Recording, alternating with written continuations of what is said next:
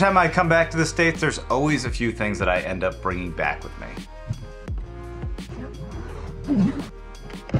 There's a couple of gimmies right off the bat, like, of course,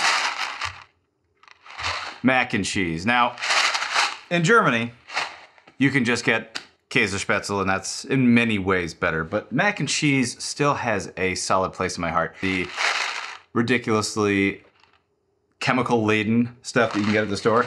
I remember on camping trips as a kid, we used to make this stuff in a stove in the back of the car, and I've many fond memories. So it always activates that, you know, the nostalgia, the member berries. Anyway, continuing on in the food vein, salsa. I actually don't really like any of the salsa in Germany, mostly because they have a lot of sugar. And that's a little counterintuitive because the salsas here don't have a lot of sugar. In fact, this has no added sugar. It's just tomato, peppers, onions, garlic, and some vinegar. Very good stuff. Continuing in the spicy category, we have Chipotle Gourmets. This is basically mayo with some spicy chipotle peppers. And it's very hot, very spicy, and very delicious on sandwiches. Two more things in the food category. I swear it's not all food. Banana peppers. I have never actually seen banana peppers anywhere in Europe, in Germany or in Italy when I was living down there. And they are delicious. And what's funny is this is a Italian brand, well, Italian-American brand, and they're awesome. Again, there's no sugar added. This is just peppers, water, and vinegar, a little bit of salt. Delicious on sandwiches. One more thing in the food category. The classic Cheez-It. Now, Cheez-Its, again, a big part of my childhood. I remember having these. My grandma put these out around 4 o'clock and served them with some ginger ale. And yeah, I have many fond memories of Cheez-Its.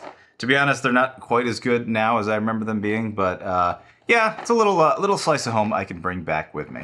Another thing that I love about the US is we can get our vitamins in gummy form. I mean, gummy form vitamins, probably the most brilliant invention, possibly of the last century. Yeah, taking vitamin D, especially in the winter, always good for you, but sometimes you forget. But with a gummy, I'm never gonna forget to eat a gummy. And finally, I have something non-food related. Pain medication. You know, sometimes I'll get headaches, not very often, but when I do, man, they put me on my butt and there's not a lot I can do about it. So to stay productive, I'll just take a leave or something similar like that. Here you can get them everywhere: gas stations, Target, Walmart, grocery stores, and of course, pharmacies. Yeah, I think that's it. It's not just artificial foods and painkillers that you can get in the US. There's some things you just have to be here to experience. First, we have the All-American Diner. You can tell it's a diner because it says cafe. The reason I love... Wait. Back that up. Now where have I seen that before? Diners are great because they've got high top bar seating, unlimited refills on the coffee, and at least 2 kinds of hot sauce. Because it's a diner, you can order breakfast anytime, and overhear the locals chatting about the weather, or why their annoying neighbor Steve only cuts his grass once a month. Luckily, because this is America, diners are not the only place you can fill up on eggs and cheese.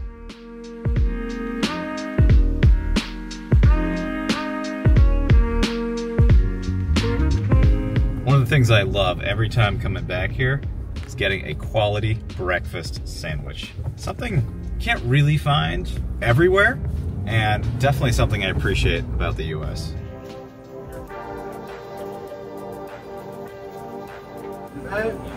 Yep. Thank you very much.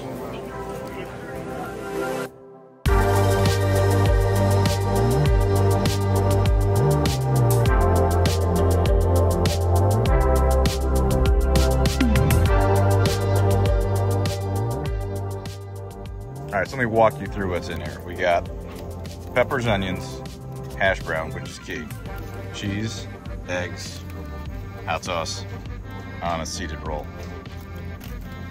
Give it a second shot.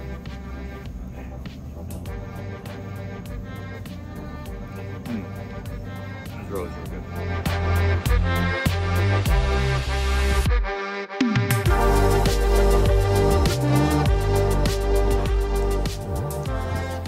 Another thing I love that we have here in upstate New York are the environmental education centers.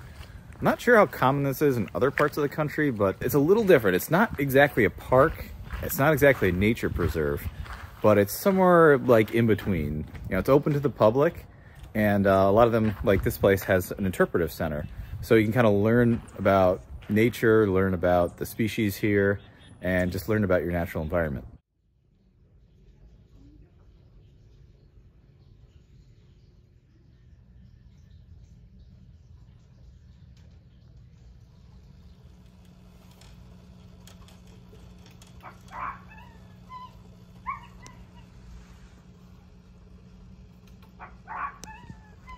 The nice thing is, in addition to the interpretive center, there's obviously a lot of trails you can explore here.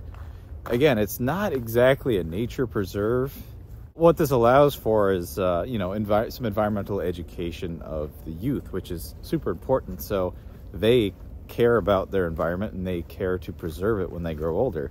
I know that was the case with me. I was lucky enough my parents took me here and other places out in nature. And although at the time I just wanted to stay inside and play Nintendo or play with my Legos, but now I feel very fortunate that, you know, it all started very young, which is why things like this are very important. Wow, this trail's changed. So this is the Beaver Tree Trail, and I'll give you one guess as to why.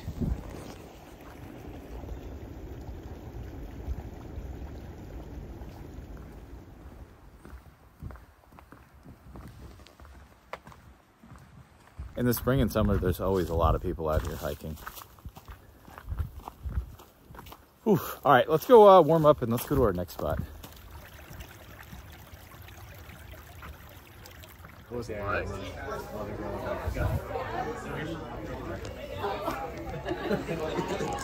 So in America, we don't have a whole lot of third places other than work and home. I mean, we used to have church, but not as popular anymore. But better than church, we have microbreweries. Now, this is a very different concept here. It's still fairly new. It's not a restaurant. It's not a bar. It's a place you can come to, gather with your friends, and just enjoy Saturday, Sunday afternoon. Yeah. And yeah, have fun. They usually have games here. The place that we were at last night, we had a shuffleboard game. Tons of fun, not very good at it.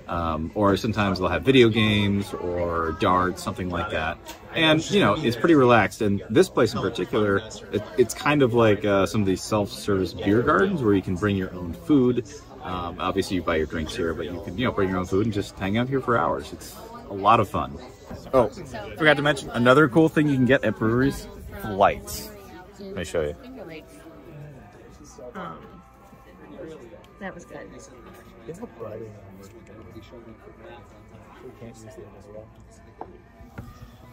And free water.